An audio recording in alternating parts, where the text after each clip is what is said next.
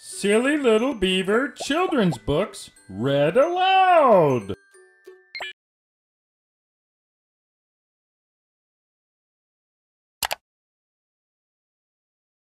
Richard Scarry, The Best Mistake Ever, and Other Stories.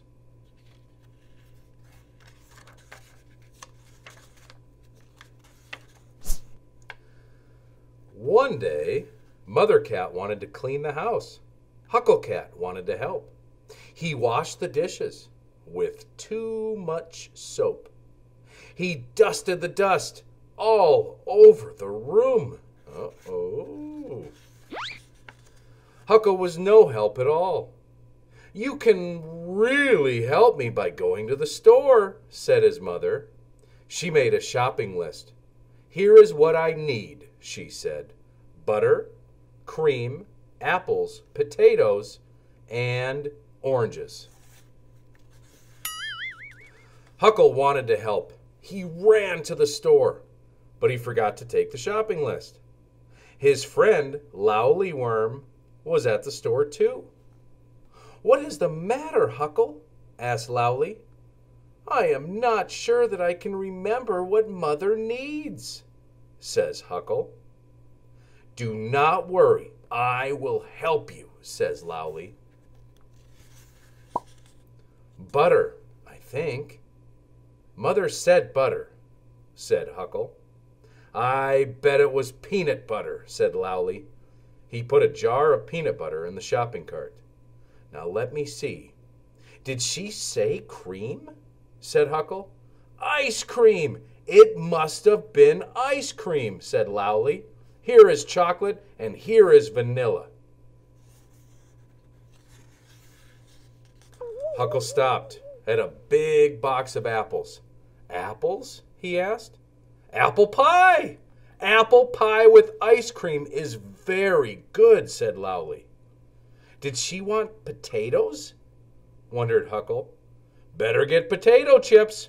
Everyone likes potato chips," said Lowly, and he pushed a big bag into the cart. "I think we have everything," said Huckle. Just then, Mr. Frumble bumped into the oranges. Oranges rolled everywhere. "Thank you, Mr. Fumble. I almost forgot the oranges," said Huckle. But Lowly had a better idea. "Get orange soda," he said. "You need something to drink with potato chips." "Thanks, Lowly," said Huckle. "We do need a good drink." Huckle paid for the food. "I will help you take it home," said Lowly. Lowly opened the door for Huckle. "Hello, Mother," said Huckle. "I got everything you wanted." "Why, thank you, Huckle," his mother said. Then she unpacked the bags. "Huckle, this is party food. I did not want these things." Just then the doorbell rang. It was Auntie Rose and her little girl Lily. "What a nice surprise," said Mother Cat. Auntie Rose looked at the table. "Oh," she said, "are you having a party?" Mother Cat smiled. "Why, yes," she said, "just for you." Everyone had a good time. When the party was over, Mother Cat said, "Huckle, you really are a big help. Your shopping list was the best mistake ever." Story 2. A visit to Mr. Fix-It. Huckle Cat was so happy. He had just bought the perfect Mother's Day present, a cuckoo clock. "Mother will love it," he said. Cuckoo went the clock. It was 1 o'clock. He put the clock into the basket of his bike. Then he set off for home as fast as he could go.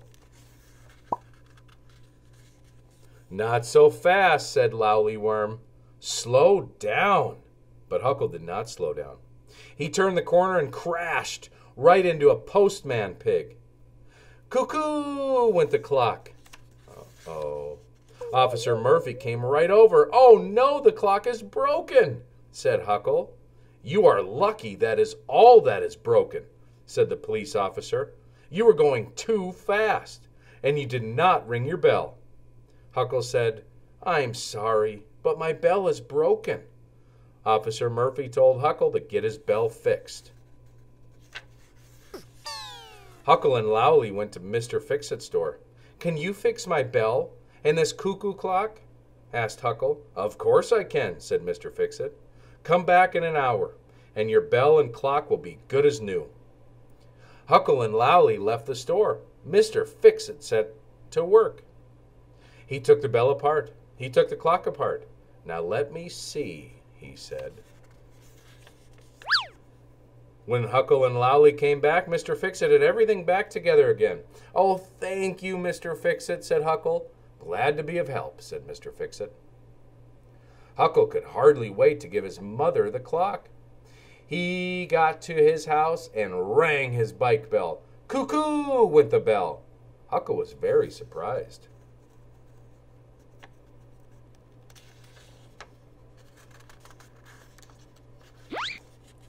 Then he gave the clock to his mother. "Happy Mother's Day," he said. "Dring, dring," went the clock. Huckle was very surprised. So was his mother. "What a wonderful clock," she said. "I have never seen a cuckoo clock that sounds like a bike bell. Thank you so much, Huckle." Huckle loved his new bike bell too. There was not another one like it in Busy Town. He rushed off to thank Mr. Fix-It for the mix-up, and when he turned the corner, he rang his bell. Cuckoo!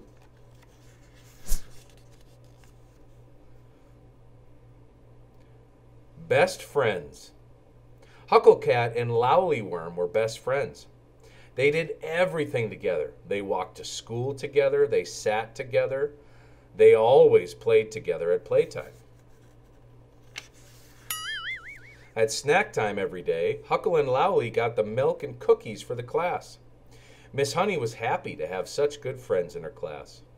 And after school, they played together at Huckle's house. But one morning, Huckle waited and waited for Lowly. "Hurry, Huckle, or you will be late for school," said Officer Murphy. Huckle ran to school. He hoped that Lowly was not sick. Today was Huckle's birthday. He wanted to show his birthday presents to Lowly after school.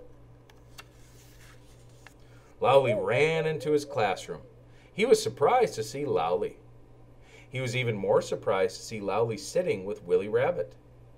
"What is the matter? Are you mad at me?" asked Huckle. But Lowly did not answer. He just giggled.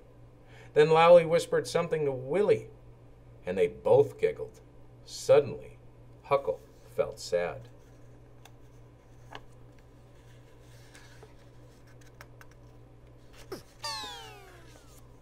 At playtime, Lowly was busy whispering to everyone but Huckle. Huckle felt even sadder. At snack time, Miss Honey said, "Today, Lowly and Willy will get our snack." Huckle felt awful. "This is the worst day of my life," he thought. Soon, Lowly and Willy came back. "Surprise!" said Lowly. They were carrying a birthday cake. The whole class sang happy birthday to Huckle. Then Huckle made a wish and blew out the candles.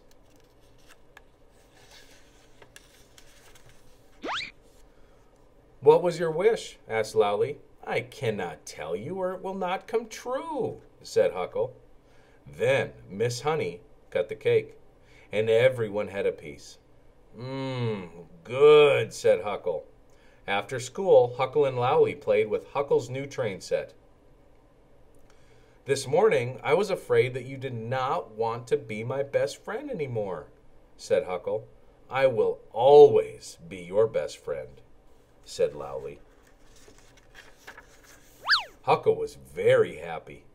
His birthday wish had come true. He and Lowly would always be best friends. The end.